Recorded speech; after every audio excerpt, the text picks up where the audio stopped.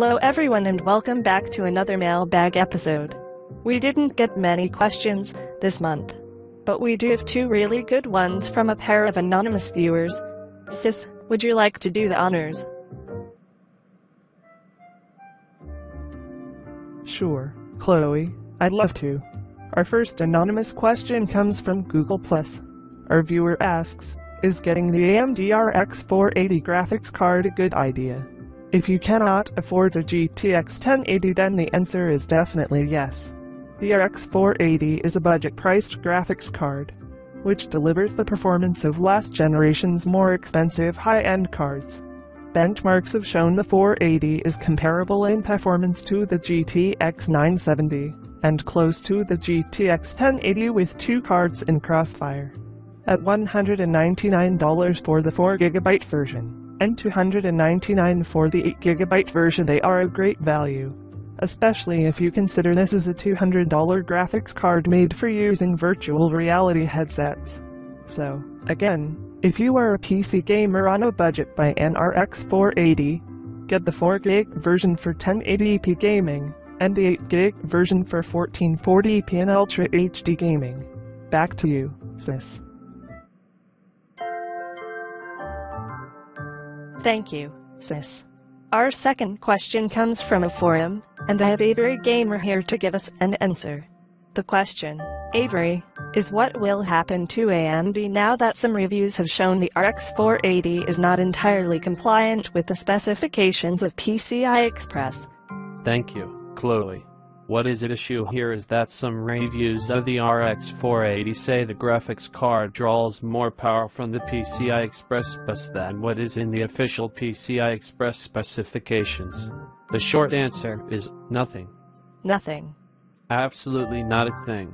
The specifications for PCI Express are maintained by an organization called PCI-SIG. They test new devices to ensure they work with the PCI Express standard, but they do not enforce the PCI Express specifications. A few years ago, Tech asked about this in an article concerning the AMD Radeon 6990 graphics card.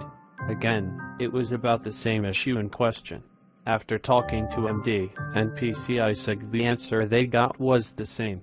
In order to encourage, rather than discourage, innovation, PCI-SIG does not strictly enforce the PCI Express spec.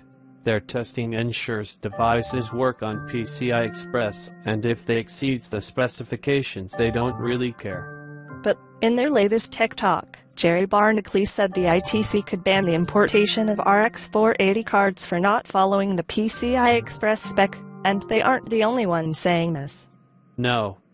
As I said, PCI-SIG doesn't enforce this spec, so nothing will happen to AMD. Also, many of NVIDIA's graphics cards pull more power from the bus when overclocked, and you don't see an army of lawyers going after NVIDIA.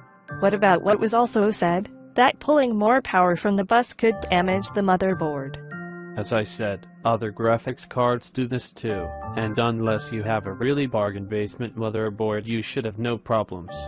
Avery, thank you for clearing that up for us. No problem, Chloe. I was glad to be here. A few moments later. Well, this has been a shorter than expected episode. We found out today that the AMD RX 480 graphics card is a good buy for gamers on a budget. We also found that the whole PCI Express power controversy was much to do about nothing. The problem and its consequences are being massively overstated. And now for something very important. The Mailbag episode depends on input from you, the community.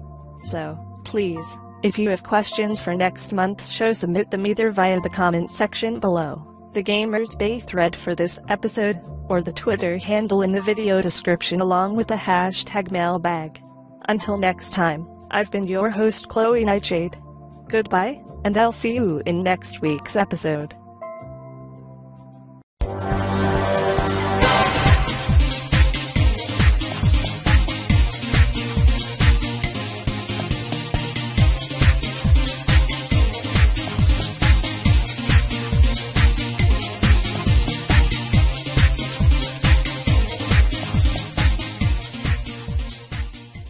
Goodbye.